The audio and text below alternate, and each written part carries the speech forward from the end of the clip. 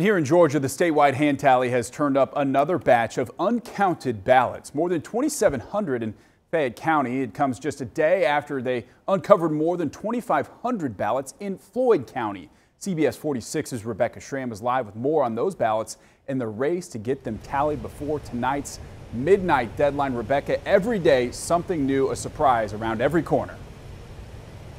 Yeah, and Rob, those two counties where the ballots turned up knew that they had some issues because they had more ballots cast than votes counted. Both of the counties Republican leaning.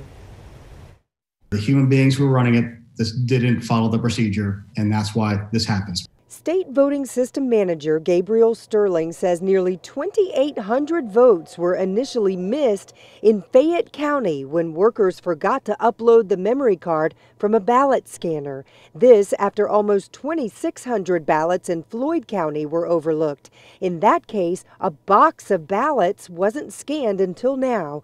With those mistakes, President Trump picked up votes, but current totals still have him trailing Joe Biden in Georgia by close to 13,000 votes. Trump's campaign says the discoveries prove he was right about voter fraud in Georgia. Sterling disagrees. We have not seen widespread voter fraud. We do know that there's going to be illegal voting, but it's going to be down in the low hundreds. And we expect to get another update today from the Secretary of State's office. Coming up in our next half hour, you're going to hear from a group of Republican lawmakers here at the State House why they want an audit on rejected absentee ballots. Live at the state capitol, Rebecca Schramm, CBS 46 News. Okay, Rebecca, we'll stay tuned for that press conference later today. Thank you.